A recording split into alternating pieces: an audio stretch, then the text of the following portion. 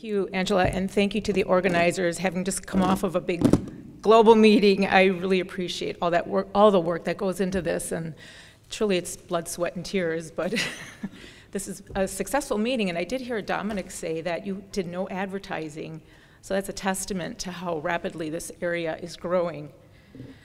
Okay, I have no commercial relationships to disclose.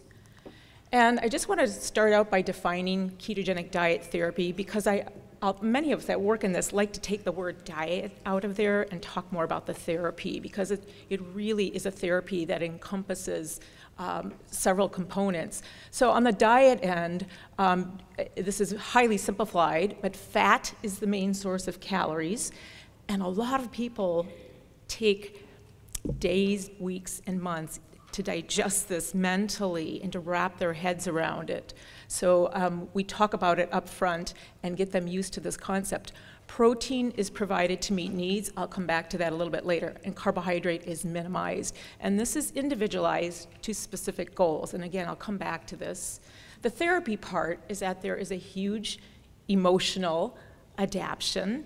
And having been a nutritionist for many, many years, I came upon this diet sort of by default, and having worked with all of the therapies in hospital setting, renal diets, diabetic diets, cystic fibrosis diets, etc., there is none that came close to the powerful results that I saw with this, and I decided after my first child that this was it for me, that I was going to only do this for the rest of my career.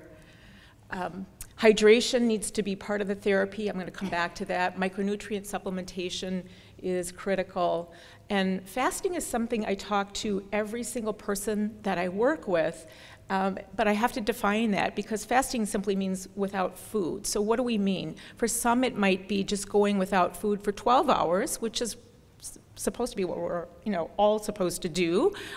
We don't eat during the night, and 10 or 12 hours is not hard to do. Some people need longer fasting. I fast myself every Monday, starting Sunday after dinner, so I'll go either 24 or 36 hours. So I invite my patients to join me in solidarity, and that seems to be very helpful.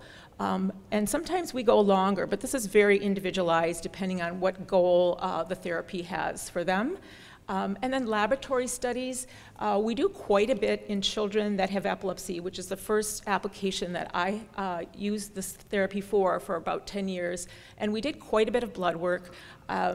However, I know that this is not possible everywhere, and I believe that these are the minimum laboratory studies that should be done on anyone for a couple of reasons. One, for safety, but also to prevent people from coming off the diet early if something does look abnormal. Oftentimes there's abnormalities before starting someone on the therapy, and they can improve on the diet. So I use it for safety, but also to help keep people on the therapy to prove that they're doing fine. So since we're talking so much about science, I had to throw this slide in. This is how I approach people. This is a N of 1 trial, and that simply means that the single patient is the entire trial. So again, it's a very individualized therapy, and I'm going to give you 2 examples from the low end of the spectrum in terms of control to a very controlled therapy. So this is pretty typical of a lot of people that I work with that come to me with migraine headache. And apparently it's 15% of females that have this disorder, about 10% in males. And I run into this frequently just in my personal circle of friends and family. But this particular woman, 32-year-old female with migraine headaches for about 8 years, she was trialed on topiramate, which is actually an anti-seizure medication, and it made her very dopey, so she stopped taking it. She was hospitalized twice for dehydration due to nausea and vomiting from a migraine. And if any of you have ever had a migraine, it's very debilitating, and you just want to die. It's just, you just feel, horrible. GI-wise, she had constipation, and endocrine, she was moderately obese. Diet-wise, skips breakfast, eats convenience foods for lunch, but she has a dinner with a family that is usually home-cooked foods. So I'm just showing you some of the pertinent details from her history and her intake, and not everything. Social-wise, she's a full-time graduate student, 2 school-age kids. Her husband is very supportive, and she had mentioned to me several times that her life is very, very stressful, and she's also sedentary. So I asked her to keep a food diary, which I knew was going to be difficult because she hardly had time to go to the bathroom. So she said, what about if I just send you pictures of what I'm eating? And I said, that's perfectly fine. So, I asked her for honesty. Just be honest with me. I'm your therapist. I'm not here to judge you. I'm here to help you.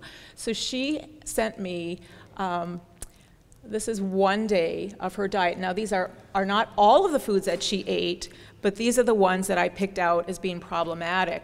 And she started her morning with a latte, and she thought she was eating a very healthy yogurt for lunch, and she'd have a snack in the afternoon of some type of bar, and then she always carried a beverage along with her to sip on during the day, and then this nice big muffin from Costco. And this is just part of her day, but right here, well over 200 grams of carbohydrate, right? So this brings me to something that I discuss with everybody at some point in time who eats like this, whether they want to try ketogenic or not, but are seeking my advice. And that's this thing called sugar addiction. And it's very real. And we all have it. Even I am sugar addicted, even though I don't eat sugar. It would be very easy for me to go back to it. And I am tempted, even though I'm in ketosis and my appetite is very normalized. We all have this. And this has been proven in mice. And I regret not throwing my slide in here, citing the study. Actually, it was rats. But rats were fed or offered a choice between cocaine and sugar. And which did they pick? They picked sugar. So it is, a physiological addiction. And once we talk about that and recognize it, we can embrace this a little bit easier rather than just thinking, I can eat whatever I want, and I like being able to not restrict myself. But we put it in terms of an addiction, and then we start to sit back and say, oh my gosh, I can't help myself. We see people totally getting off of sugar once they go into ketosis, and it's not a problem for them anymore. This is something pretty magical about being in ketosis. They just have such satiation from all the fat that they're getting that they're not tempted as much. Some are, but we have people that so-called cheat. I call that an experiment. What did you learn from it when you went and had something? That's not cheating, and it's an experiment. But anyways, coming back to this woman with migraine, her goal was to eliminate migraines, and she used the word desperate. I am desperate. My life is just a mess, and I can't imagine living like this. So our first plan was not even to talk about ketogenic diet. I said, let's just clean up your diet. And she was perplexed by that. What do you mean clean up my diet? I think I eat pretty healthy. So I said, you know what, let's give this like a month and see how you do with cleaning up your diet. And I'm going to explain that in a minute. And then our plan B will be to go on to a ketogenic diet. So she bought into that. And this is something that I developed with the Charlie Foundation. It's called a whole foods diet. It's sugar-free and gluten-free. And why is it gluten-free? Well, the classic ketogenic diet, designed in 1923, is a gluten-free diet. People don't refer to it as that, but just by nature of the limited carbohydrate, we are eliminating grains. So it's a gluten-free diet, and of course it's sugar-free. And we put this together to show people these are the foods on a ketogenic diet. It's unlimited in this step. You can eat what you want, but it teaches you to eat fat. So this is just the top half of the first page. There's 4 pages of this, and we are giving this out at the Charlie Foundation table, so you're welcome to see the rest of it. But it starts off with recommending protein and then fat, and the carbohydrate is below this, and then we go on to explain more in detail a week's worth of menus and alternatives to pasta and bread and this type of thing. But most importantly, it teaches people they have to eat fat with each meal. And why is that important? I'm going to come back to it. One thing I did want to talk to her about right away is alternatives to what she was doing to help give her some practical guidance. She just had to have her caffeine in the morning, which is totally fine and pretty common among all of us. Very evident by the line every morning, every midday, and every afternoon outside the Bulletproof table, and I'm at the table right next to them, so I've been actually helping them put cups out because the line is so long that nobody can see me. So, so here we go. Do I have oh, here's my pointer. So what can we do instead of the latte? Well, if you've had their coffee, you know they're putting butter into coffee. Some people like cream in coffee. You get a little bit more fat and calories with the butter, and it's very low carb. What about that yogurt, that healthy, apparently healthy yogurt that's loaded with sugar? There are high-fat Greek yogurts, and you can put just a little bit of berries in there, just a little handful of berries. Very satisfying. Why is there so much sugar in this sports bar?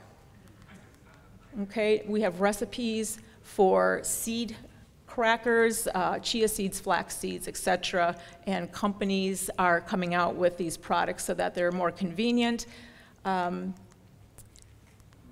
This on the right is kombucha, which I'm going to come back to a little bit later, but a very healthy, low carb, although some of them have fruit juices added to them, but you want to look for the lower carb one. I've gotten people off of their laxatives with this. I've gotten people off of drinking diet soda all day, which I'm going to come back to later. And then what about that muffin? Again, there are products, you've had some of them here coming out in the market in the past few years that are great alternatives, or people can make these at home. There's great recipe booklets and cookbooks available these days.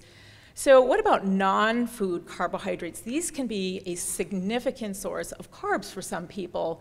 I know of people who drink sports beverages like it was water, right? 2 or 3 bottles of this Gatorade, high carb drink. And they do make low carb ones that are fine, but watch out for the carb in sports drinks. What about medications? We have to really watch for this in children because most children's medications are either syrups, elixirs, or chewable tablets that are sweetened to help get them down. These can be significant. What happens if you go into the hospital? What do they hook up right away? An IV with dextrose, that's sugar. So they can give you an IV without sugar. You have to ask for it. 20% dextrose means there's 20 grams of carbohydrate in a liter. So the first thing that I did when I went in to visit a patient in the hospital who had come in urgently for something non-epilepsy related is walk over to the IV bag and make sure there was no dextrose in the IV, because that often got overlooked even in the hospital. What about sweeteners? Well, sweeteners are 100% carbohydrate. It doesn't matter how natural they are, honey and agave nectar and coconut syrup. They're carbohydrate. Questionable sweeteners. There's a study just from a few years ago that looked at the microbe quality of the gut after giving mice artificial sweeteners, and it not only altered the microbiota, but they found that it affected glucose tolerance. So that's done in mice. There are studies coming out soon in adults showing what happens with artificial sweeteners and also what happens on ketogenic therapy. I can't wait for that one to come out. But the other point is that when you're in ketosis, it alters your taste buds, and it magnifies the acuity of sweetness. So I can eat something and say, oh my gosh, that's so sweet, and my husband can eat the same thing and say, this is really bland, okay? We don't need the sweetening in foods once we're in ketosis. Okay, coming back to this woman with migraines, after 9 months, she was migraine-free. She was spilling trace and small ketones in her urine. Our goal was not to go into ketosis, but what was happening is that she was burning her own body fat, and that was contributing to ketones. She lost 15 pounds. That wasn't what we focused on, but it inherently happened. And when we talk about calorie restriction, people think about, oh, do I have to count my calories? And no, we don't count calories. But when you eat a whole foods diet, you automatically are calorie restricting. It just happens because you don't overeat, especially when you're incorporating fat. So this is wonderful that I don't have to explain. You're on a calorie restricted diet, you just don't know it. You can eat as much of these lower carb vegetables as you want, stay within the fat limits that I've advised, but pretty much they can fill up and they feel very satisfied and they don't overeat. So it's a caloric restriction by design, not by intent. She also reported that she wasn't as hungry as before. She was going 3 or 4 hours and skipping snacks, right? So this is a culture here where we graze all day long. We have food available everywhere we turn. And she was passing up the treats, and there alone was some caloric restriction over what she had previously been doing. Her cholesterol and LDL went up, and if any of you listen to David Diamond, you know that this is not something to be concerned about. It went up because she was losing weight and she was breaking down fat, so it was mobilizing the cholesterol in her body. It eventually came down. About 9 months out, we saw it normalize. She got off of her commercial laxatives, which is something I spend lots of time talking to people about and telling them, I'm going to ask you about your bowel habits. You're just going to have to get used to it, but it's very important to know that you are having a bowel movement, if not every day, then every other day. Okay, so the plan was, let's just continue this whole foods diet, making sure she's getting about 3 tablespoons of fat with each meal, which I figured was about 50% of her calories. And this is, at 50% is barely ketosis, but again, she has some more fat to lose, and we aren't focusing on weight loss. That wasn't one of her goals, but we know that that's just a benefit of her eating this way. Case history number 2 is somebody with epilepsy. This is a 13-year-old girl with intractable epilepsy. That means seizures that are resistant to standard therapy. She was trialed on 7 different anti-epileptic drugs, and currently was on CBD oil, which is cannabidiol oil from hemp. And the drugs not only didn't help her seizures, she was suffering from adverse side effects of the drugs. With the oil, she was not suffering any side effects, and she had months of pretty good seizure control, but then started to fall apart. The family had been trying a modified Atkins diet on their own. There's a lot of information on the internet, so they were doing this on their own. But I had them check her glucose and report it to me in the morning, and I was a little suspicious that it was normal, but at the high end of normal, especially for a young person, and her ketones were trace. So they made great attempts to follow what they thought was a ketogenic diet, but just needed some help structuring that a little bit more. She was at her ideal body weight.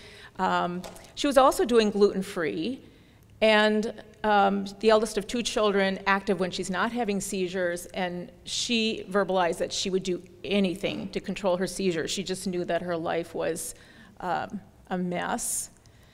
And so for this family, I gave them, again, a Charlie Foundation publication to show them the different ketogenic therapies that are in the literature. And so the 4 different therapies that have been published pretty extensively are at the top, and this is the classic ketogenic diet and the MCT oil diet. both designed in the 1920s. I also have this out at the table if anybody wants a copy. Low glycemic index treatment, this is a hybrid ketogenic diet, and then modified Atkins, another hybrid diet. So the first 3 rows, you see they're all yeses. Is it medically supervised? Is it high in fat? Is it low in carbohydrate? This is what they have in common. And then we start to see the logistics differ quite a bit as we go down. What is the ratio of fat to carbohydrate and protein? In the classic ketogenic diet, we can actually modulate it because it's so structured. We can modulate it to any ratio. The MCT oil diet is about a 1-to-1, and the low glycemic index is also about a 1-to-1, and modified Atkins is a little higher, about a 2-to-1. How much carbohydrate would be allowed on 1,000 calories? Oh, excuse me. Pushing too hard here. On 1,000 calories, you can see the 4-to-1 is the most strict in carb, 3-to-1, 16, 2-to-1, 30, and 40-to-60 on a 1-to-1. The MCT oil diet between 40 and 50, low glycemic between 40 and 60, and these, no matter how many calories, this is the carbohydrate restriction. And then modified Atkins, the stipulation is you start off with about 10 grams for adolescents or 15 grams for adults for about a month, and then you liberalize it to about 20 grams. And then again, this is very individualized. These are just like starting places for all of these therapies. How are foods measured? And these 2 structured diets are either weighed or measured in household measuring cups, tablespoons, teaspoons. Low glycemic, measured or estimated, and modified is just estimated. Are meal plans used? Yes, and for modified Atkins, it's optional. Where's the diet started? These tend to be started in the hospital, although as a private practice nutritionist, I work with people at home. I just start them out much more gradually than we would in a hospital, where we would start quickly, and we would rapidly initiate them to get them home before the kid starts getting picky. But I've done this safely and at long distances, people on the other side of the world, very gradually over weeks and even months, and it's quite safe. And these 2 are meant to be done at home. Are calories controlled? Yes on these first 3, no on modified Atkins. Are vitamin and mineral supplements used? Yes across the board. Are fluids restricted? No across the board. This is a myth from long ago that you restrict fluids, and it related to the degree of ketosis in the urine. And now we have a much more sophisticated methods of checking for ketones that besides urine. And so urine, if you don't drink very much, your ketones get very strong because your urine is concentrated. We want people to drink on these therapies because the ketosis has a very strong diuretic effect. That means you lose fluid very easily, and so you need to replace that by drinking. Are pre-diet laboratory evaluations required? Yes, across the board. And can there be side effects? Yes, across the board. So there's actually a lot more similarities in all these therapies than there are differences. It's just the logistics of teaching and managing. And again, as I said before, we may start somebody off very liberal and move them over to a more structured diet. And we tend to start children off on a very structured diet and then liberalize them to get them off or to maintain them. And then we can move around between diets. So a common element of care is taking this MCT oil diet and using that MCT oil in these other 3 therapies. So experienced ketogenic nutritionists don't focus in on one specific diet other than to get it started, and then work with the individual for tolerance and how they emotionally are adapting, and then adjust it over time. So there's lots of flexibility. And then people with feeding tubes, we tend to use a very structured diet, and that's one of my specialties.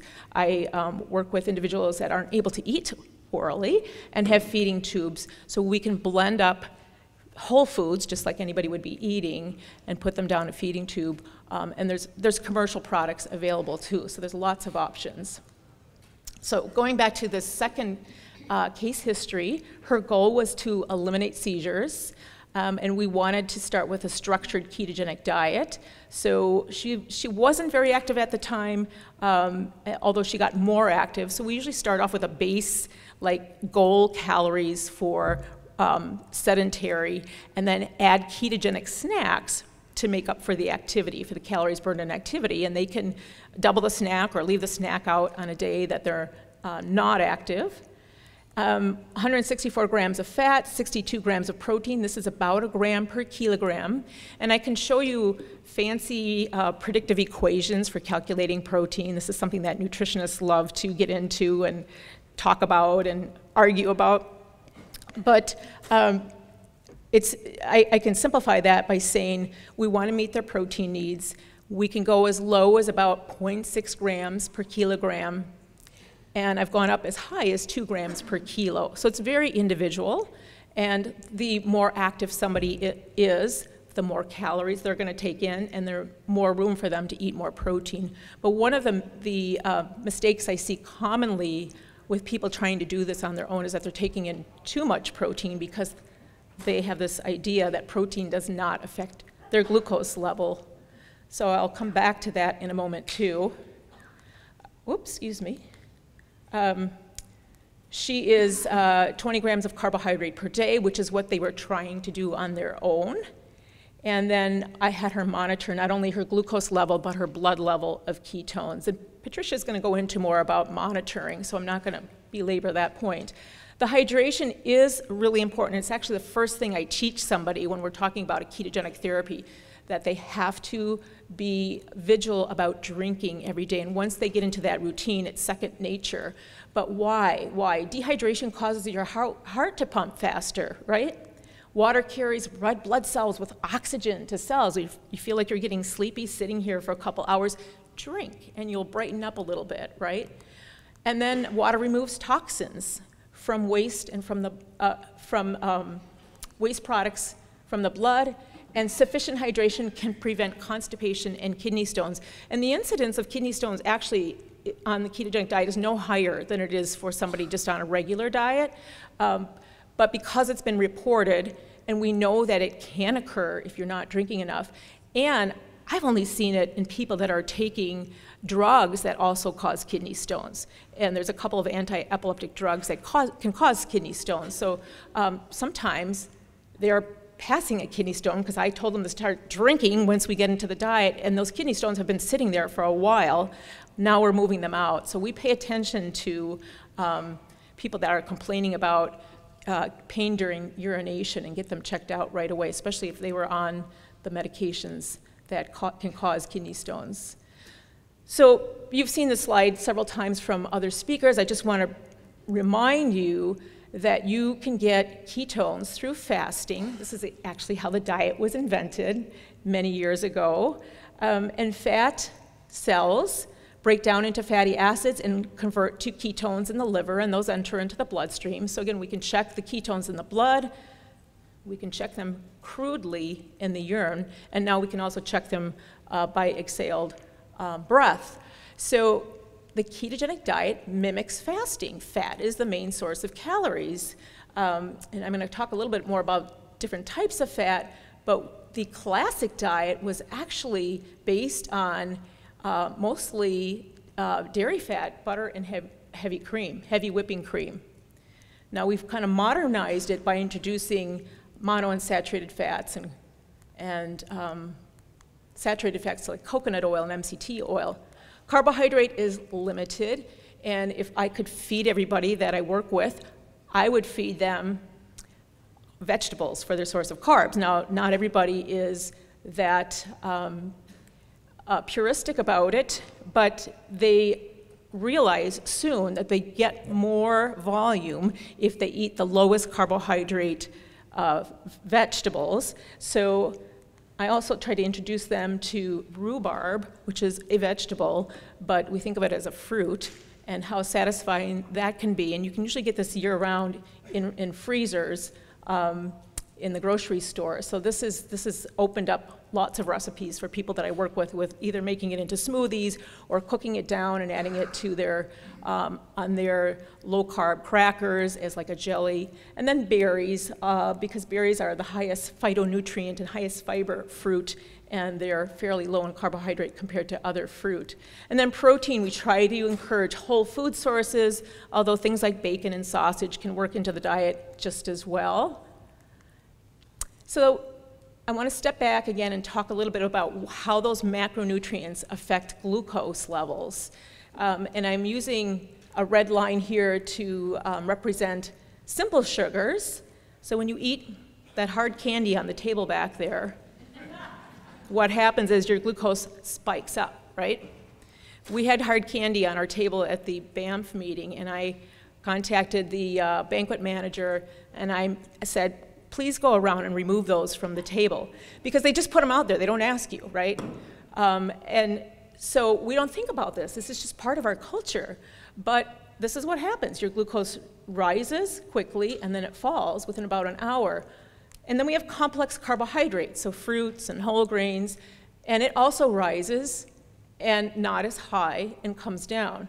And then you consume protein. Protein actually, if you add it to carbohydrate, it slows down the curve. But then some protein gets converted to glucose, right? So then it eventually rises. And fat, which doesn't have a glycemic index at all, it doesn't raise your glucose, but if you add it to this mix, it actually lowers that glycemic index. It lowers that effect. So what happens with a ketogenic therapy? Well, we eliminate sugar, okay? And if you experiment with your diet and eat sugar, you're going to find that it's going to knock you out of ketosis. So you learn quickly that that's not a good experiment to repeat. All right, carbohydrate, we reduce significantly. Protein for most people is far less than what they had been eating. They don't realize it. Not just the chicken and the fish have protein, but vegetables have protein too, and it can be significant depending on which you pick. And most people are eating more than they really need, so we're bringing that down. And then fat is the main source of calories, so that lowers the glycemic index. And this is a glycemic curve in a child. I worked with children solely for about 10 years, and their glucose levels, no matter what ketogenic ratio we had them on, ranged between 55 and 75, and that was one of our ways to know if they were compliant. And it didn't matter what time of day you checked it. It was rock stable. With adults, I see it's between 10 and 20 points higher, and that's just the nature of the beast. So macronutrients interplay, and one affects the other. Protein, as you know, is essential for tissue maintenance and tissue growth, particularly in children. And sorry, here I'm snap happy here. Carbohydrate feeds the glycolysis pathway, but so does protein. Some proteins are glycolytic, so they'll feed into this glycolytic pathway. A lot of people don't realize fat, which biochemically is triglycerides, is composed of a glycerol molecule plus 3 fatty acids. So when those split apart, the glycerol feeds the glycolytic pathway, and this is what's supporting glucose in the blood when we're not eating carb, okay? So one of the mistakes I see people make a lot is if we are getting low glucose below normal, below that low normal that we see with ketogenic, they automatically want to give somebody more carbohydrate. And typically, it's not that they need more carbohydrates, just they need more calories, and most of that is going to be from fat. So the second child, as I mentioned earlier, we wanted to provide a structured ketogenic diet, and this is a snapshot from a keto diet calculator, again, funded by the Charlie Foundation, and she is able to create meals, she or her parents, and I actually started them out by designing some meals for her based on the goal of protein, fat, and carbohydrate. And her goals per meal are at the bottom. This is a 2-to-1 ratio, 600 calories. This is one of her 3 meals. Her meals are her diet is 1,800 calories a day. So we don't talk in terms of breakfast, lunch, and supper. We just talk about meals because they're all interchangeable. And they're able to fluctuate. If they want more protein in a meal and less carbohydrate, they can do that. We just don't want them cheating out on the protein. So this is a very structured, very organized way for them to get on track with weighing foods and measuring them. And most people this age, teenagers, are capable of doing this for a while, and then they get the intuitive sense of the amounts, and they can put the scale away. Okay, and that usually takes between 1 and 3 months of being on therapy, and sometimes they come back to the scale if things go out off the rocker. So this is what our plan was with her, and I keep showing you this picture in the background. This is one of her favorite meals. I'll show, and that's what you saw in the calculation. This is simply fish, and this is a avocado mayonnaise with a little bit of lemon juice and Parmesan cheese, and you just broil it. You put the sauce over the top and broil it, and it's truly delicious, and it just takes a few minutes, and then she's got all this broccoli here to go with it. So she was very compliant to this 82% fat diet. Her seizures didn't change until about 2 weeks, and this is quite typical. With epilepsy, we don't see changes oftentimes right away. In fact, we suggest waiting 3 months to see a change. But 3 months later, she's helping to prepare her own meals, and seizure control continues to improve. She's still having seizures, but not nearly as many. She's going back to school. She's starting to rejoin her activity. And this is another typical day. I asked her what her favorite meals are, and she, like many teenage girls, tends to want vegetarian meals. That's a big thing in this age group. So they don't really like to eat much meat. So here's a hemp hearts porridge with chia seeds, and hemp hearts are very high in protein, so they work really well with this. We've encouraged her to do a tablespoon of MCT oil with each meal to help ketosis. And this is a blender meal. She likes doing this the night before and freezing it and taking it to school. She's got rhubarb. A cup is about 3 grams of carbohydrate, so it's quite low, and there's a lot of fiber in it. She has a protein powder, a little bit of kale, olive oil, MCT oil, and water. And this is one of her favorite suppers, meatballs with a little marinara sauce, spaghetti squash with lots of butter, a little bit of Parmesan cheese. She's got a sprout salad here, MCT oil plus olive oil and vinegar for a dressing, and she snacks on almonds. So should we be concerned about the types of fat if our diet is mostly fat? And I think yes. I took this picture last week at my local health food store, and I just thought, wow, we are so spoiled here.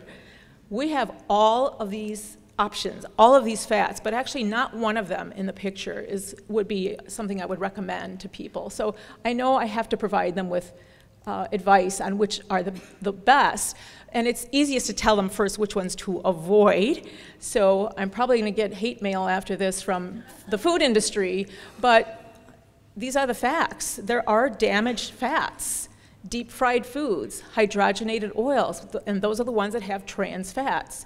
Heating oils to high temperature, even olive oil, which is an excellent oil, if you heat it high, you're oxidating it, not good. So you don't want to heat oils for sauteing very high. Processed polyunsaturated fats, bottled salad dressings, most of them are soybean oil, imitation cheeses, margarine, and mayonnaise from soybean oil. Thankfully, there's a couple brands out that are avocado oil. Are saturated fats okay? Yes. In 2015, our federal government finally admitted that saturated fats don't cause heart disease, and you can feel comfortable eating them. Seed and fruit, MCT oils, you're hearing about that a lot, and I want to show you in this chart. These are the saturated fats in our food supply, most of them, and these fruit oils and animal fats are highest in saturated fat. The monounsaturated, which we know are really good for us, are in the middle here, and these are also great sources of omega-3 and omega-6. We really don't need to be eating these high polyunsaturated fats especially on a daily basis, but these two here are really the best because they provide all the fats that we need, and we can take them in large amounts. People are often very worried about omega-3s and 6, and too much omega-6 can interfere with that omega-3 metabolism. And the highest concentration of DHA and EPA from omega-3 are quality marine oils such as cod liver or krill. So I have mostly adults that are taking this in a pill form to make sure they get it, but we can get it from our food sources as well. Unique oils with micronutrients, extra virgin olive oil, as I mentioned, not only omega-3, but vitamin E, K1, ubiquinol. This is like medicine. This is so good for us. Avocado oil also, vitamin A, thiamine, riboflavin, and lecithin. And this is more heat stable than olive oil. So if you're going to saute eggs or whatever, use avocado oil instead. And then superfoods, and I have this one out at the table too, but I really like to feed people nutrient-dense carbs. I've turned a lot of people onto sprouting. These are the sprout category here. It's very easy to do at home. This is like the kitchen garden that is so easy and healthful to do. It's wonderful to teach children to do this. Vitamins and minerals are essential in the diet, and this should be individualized. A multivitamin supplement that's carb-free. There's actually several out, but you really have to watch and look at ingredients and look for quality products. Minerals, I have most of my patients getting calcium, and vitamin D if they're not in a sunny climate like yours, vitamin D, and some with magnesium. Children specifically, I also provide phosphorus, and then most of my patients also need a little bit of electrolyte support, and that can be as easy as salting their foods, or Morton light salt, which I prefer because not only do you get the sodium, but there's a little bit of potassium and you get the chloride too. So I have people using like a quarter of a teaspoon or an eighth of a teaspoon a day getting into their water or putting it on their food. It doesn't really matter how they take it in or if they take it in all at once. And then other nutritional support. These are very individualized based on what's going on. Gastrointestinal support. Chia seeds have fiber, flax seeds have fiber, avocados have not only fiber but magnesium. And I've got a lot of people off of their laxatives by just eating avocado regularly. Sunflower seeds and egg yolk have lecithin, and that's helpful in digesting fats. And then I've used pancreatic enzymes in people that were pretty sick, that they just needed a little bit of support in order to process the fat in their diet and stay on the diet. And metabolic and cardiac, I've not had a lot of experience with exogenous ketones, but I know that's on the horizon as being a helpful adjunct to this therapy, and then these other supplements. And I'm getting the hook here to speed up my last slide. So I do want to emphasize that electrolyte replacement is necessary specifically for exercise during the heat, fasting, or 6 days. And this is my little recipe. I basically took Pedialyte and mimicked it by using salts and water. And so you can contact me if you need that recipe. Otherwise, hopefully you took a snapshot of that. But that's also published in our materials at the Charlie Foundation. Be good to your gut, because this impacts so much of our immune system and our overall health. Our liver converts fat to ketones, so if we're pounding our liver with toxic food and medications, it really struggles to help us overcome whatever condition we are trying to recover from. The saboteurs are processed foods, acid blockers, statins, and antibiotics, and these have been mentioned a couple times in the past few days. And probiotics, this is really hot stuff in nutrition. You can eat your probiotics, you can take a supplement. I recommend both, but getting a variety. And I mentioned kombucha before, and I think this is a fantastic probiotic. It also has the benefit of having butyric acid, which feeds your colon and is super healthy. You have to watch out for the carb content, so making it at home again. This is an easy thing to make at home if you have a little bit of time. That your first batch is always the most time intense, but that after that you realize it's quite simple. And then food safety. A lot of people ask me about endocrine disruptors and carcinogens, and there's a wonderful website that will educate you about safe foods and non-safe foods. And so just in summary, I want to acknowledge the Charlie Foundation for supporting me and helping to promote their mission, which is education and advocacy.